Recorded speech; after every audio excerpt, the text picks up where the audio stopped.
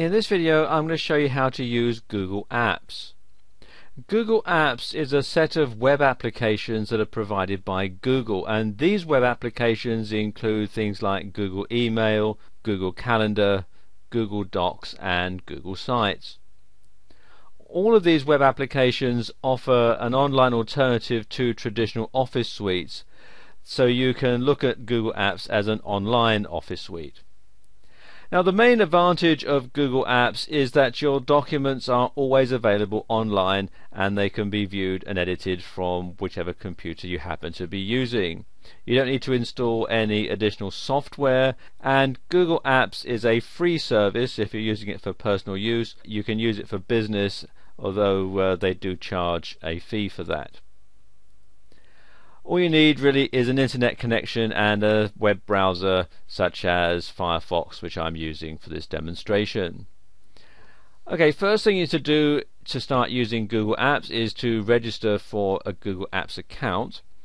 Now, the URL here is quite long, so if you type in Google Apps into Google, and you'll get the search result which you can click on to take you to this page. Okay, first thing to do is click here on Get Started, and then you have these options here. You can either use an existing domain name or you can buy a domain name, and it says here the domain costs $10 per year. Personally, I would buy a domain name from another registrar like Namecheap or GoDaddy. GoDaddy in particular often have coupons and offers that you can get a domain for much cheaper than $10 a year. I already have a domain, so I'm going to enter it in here.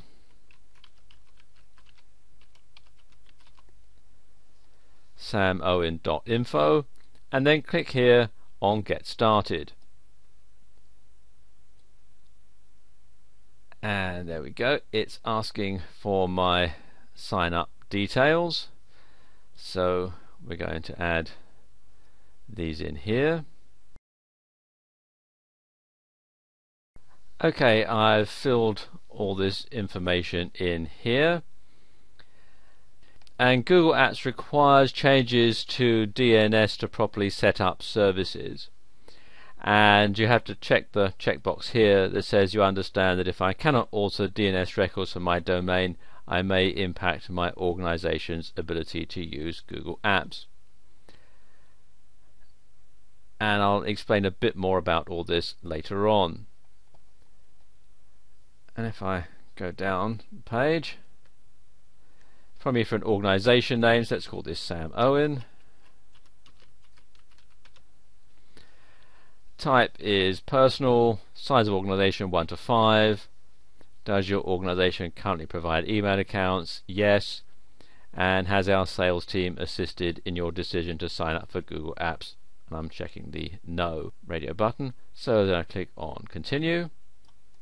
And then we need to set up the first administrator account, so I'm going to enter a username, and I'm actually going to call this Sam at samowen.info, and we'll put in the password,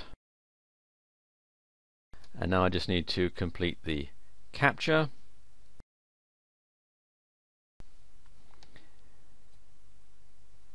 And then you have to read and agree to the terms and conditions and the additional terms for Google services, and it says automatically enable free new services for my users as they become available, and this is a good idea because it just automates everything. And then click on I accept and continue with setup, and there we go. And then it says how would you like to set up Google Apps. You can either have the Express or you can have the custom one. And I'm actually going to use custom for this demonstration because it'll show off everything that's in Google Apps. So I'm going to click on custom. Okay, and this is the setup wizard, so we'll just go through it step by step. Click on next, And the first thing you need to do is verify that you own the domain. So we're going to click on Next, and I'm going to use the HTML code to verify my ownership. So what I'm going to have to do is highlight all this and copy this to my computer's clipboard, and then I need to paste this into the head tag of my website. So I'm just going to pause the video while I do that. Okay, and I've just put together a simple HTML page.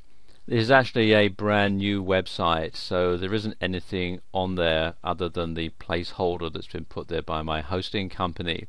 So I've just put together this simple little HTML page that shows that the website's under construction, and I'm using NView, which is a free HTML editing program. And if I come down here so you can see the source, you'll notice I've put this meta tag in here in between the head and end head tags.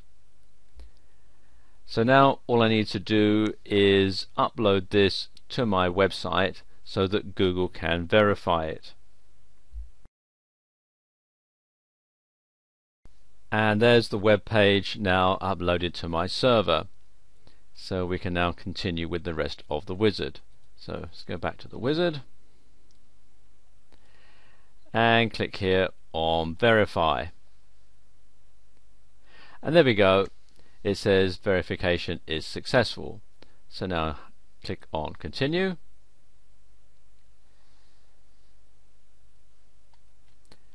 And now we can add users and groups.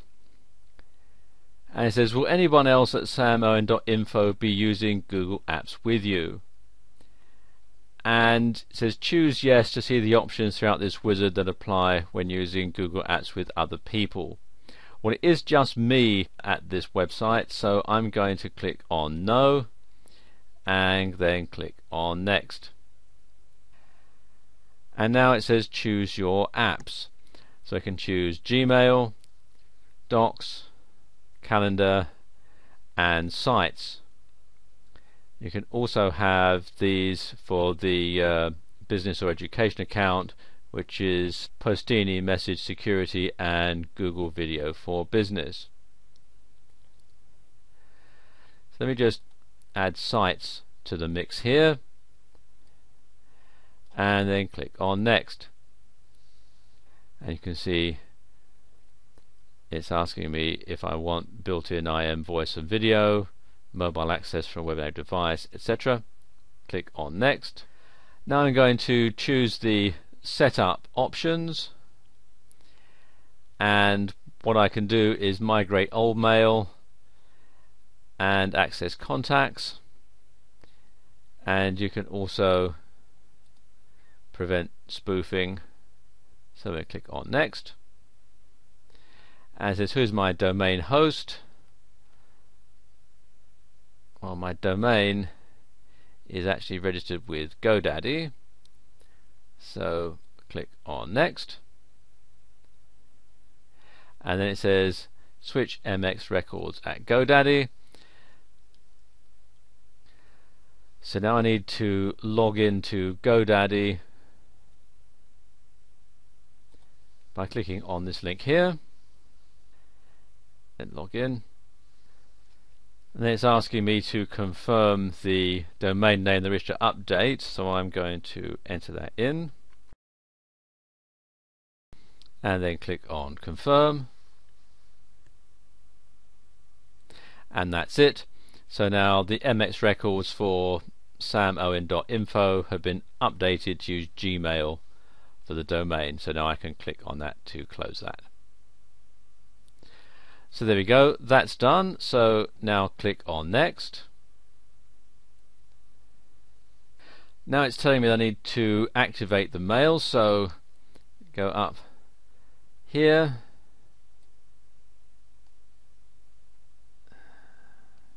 to Dashboard,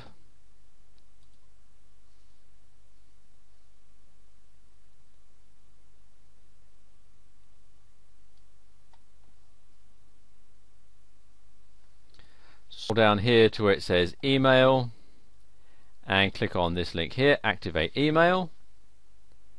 Now I've set it up with GoDaddy, so all I need to do is click here on I have completed these steps, and there we go, that is now done. And now I need to click here to continue with the setup guide.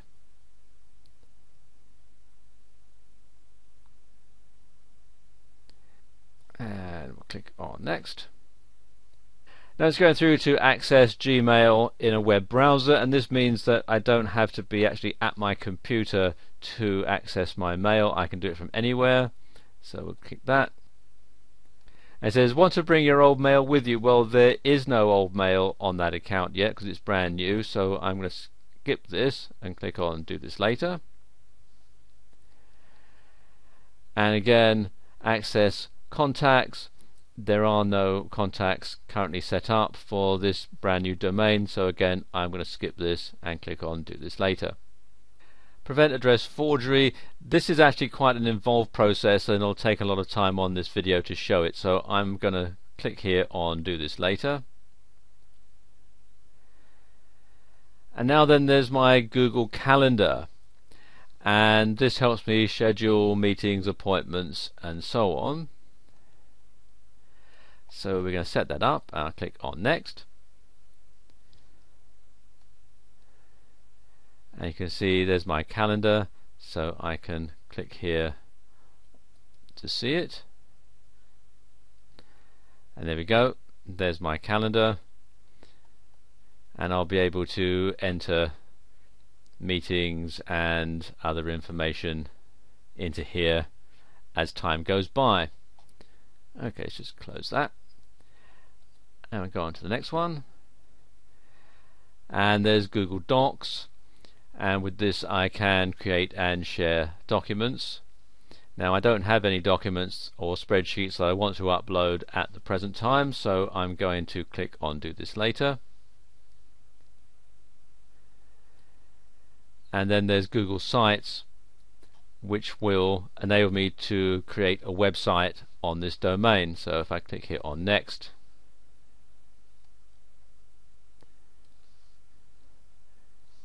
you can go through all these other features here. I'm actually probably going to install a WordPress blog on my site, so I'm going to skip this, so I'll click on do this later. Now there's mobile access, and if I want to access applications from a mobile device, I can do that as well. You can have it from Android, and if I had a BlackBerry or an iPhone, I could do that as well. Let's just show you how you do the Android one. I'll click on next. And this is what I would have to do on my smartphone to access and set up Google Apps on this. It won't show up on the video if I do it, so I'll click on do this later.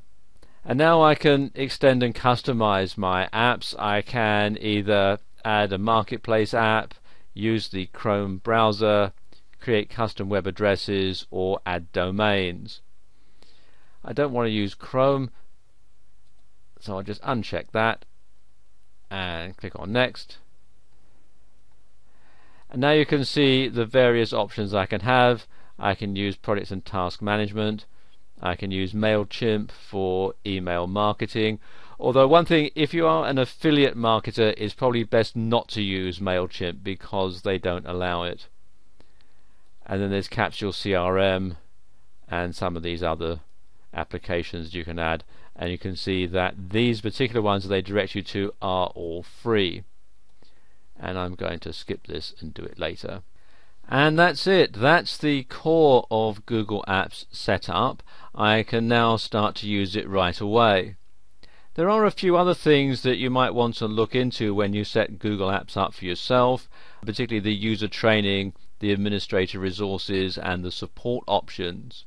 But what I've shown you in this video should help you to get started and get using Google Apps.